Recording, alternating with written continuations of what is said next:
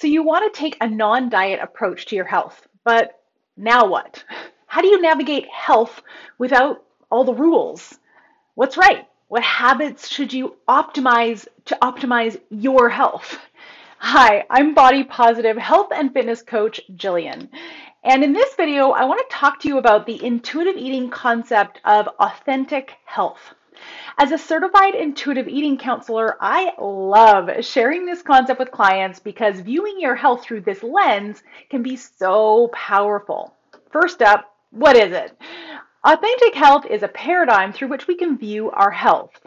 What authentic health recognizes is that health is actually a reflection of two overlapping and integrating sets of factors. We have our external health values. These are things like guidelines and preferences that you've adopted as an individual. It can include things like evidence-based nutrition ideas, like the importance of protein for muscle building, or pairing quicker carbohydrates with proteins, fats, or fibers to slow down that blood sugar spike and maintain better blood sugar balance, or personal philosophical preferences like veganism or eating local. We pair those with inner attunement. And this is the information you gather via sensations and lived experience, like knowing that certain foods give you GI distress, or that other foods give you great energy, or knowing that if you eat too close to bed, your acid reflux will flare.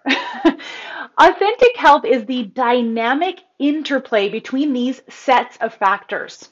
Your external health value informs your choices that you make around your health practices, the foods you eat, the movements you engage in, the practices of mental, emotional, and spiritual health. And your inner attunement gives you feedback about how that value in action makes you feel. When these two things align, we have authentic health. Your health habits are both in keeping with your unique values and they make you feel the way you want to feel. Cool. So why does diet culture get in the way of this? Because diet culture tells you to adopt and integrate arbitrary rules and let those be your external health values. Eat this, not that. This is the right way to exercise. You have to ... fill in the blank to be healthy. It also essentially tells you to ignore your inner attunement. Hungry? Have a glass of water. It's thirst, not hunger. It doesn't matter if it tastes like cardboard. It's healthy.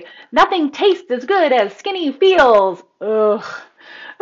Let's go through an example to help this authentic health idea land.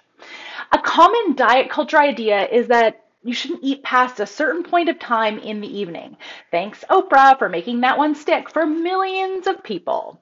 In diet culture, this means that, often folks will ignore their inner attunement, cues like hunger in that evening period, or logistics like they need to eat dinner later in the day due to scheduling. But what comes with this is a whole boatload of guilt and sometimes even shame because we judge ourselves for not sticking to these arbitrary rules that we've adopted as external health values, even if we don't stick with it. And that internalized guilt and shame often has a far greater repercussion on our health than just eating light. There's a quote I love from the late spiritual teacher Krishnamurti that really speaks to this. You think you are thinking your thoughts. You are not. You are thinking the culture's thoughts. What I love about this quote is it really speaks to how our thoughts are really representative of the culture we are swimming in, because our thoughts reflect our beliefs and our values. So when we have internalized these diet culture beliefs, this results in us engaging in health behaviors that are aligned with the values, but often disregards our inner attunement. When you're integrating external health values that are from diet culture, you're in alignment with those external health values, but they often completely disregard your innate bodily cues, lived experience, bodily wisdom, satisfaction, and feelings, among other things. The magic is when these two sets of factors overlap. That's when you have external health values that also enable you to and encourage you to listen to and respect your innate bodily cues, lived experience, bodily wisdom, satisfaction, and feelings. This is authentic health. Let's help this land with another example. I have acid reflux. When I was diagnosed, my doctor advised me to be mindful not to eat too close to bed. This is informed by physiology. My sphincter that keeps stomach acid from coming back up can't really do its thing because it's kind of lazy and weak when I'm laying down. This is an external health value that feels aligned for me. I also know from experience, if I eat too much close to bed, my reflux will flare and I feel miserable. So for me, this is inner attunement that guides my choice to eat not too much close to bed.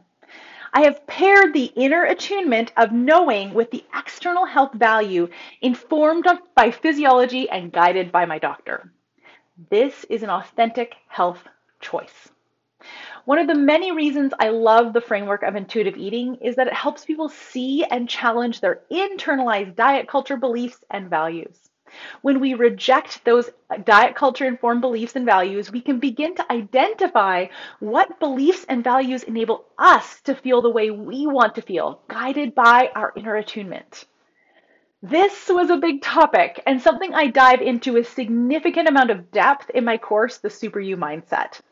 We explore the practice of authentic health and how you can bring that practice to life in your real life. So if you'd like to learn more, I'd invite you to check that out. The link is in the video description. I've also included a link to a blog I wrote about this topic in case you want to learn a little more. It includes some more visuals and examples if you find that helpful. I invite you to continue to explore. Be curious. What health values are yours? The health values you have you simply adopted them from culture? Do they resonate? If they do, keep them. If not, permission to ditch them and find ones that do. Remember, there's no one right way to be healthy, just the way that works for you and your awesome body. If this was helpful, don't forget to like and subscribe for more body positive health and fitness ideas and inspiration. And if you thought it was really helpful, consider sharing this video with a friend or a loved one.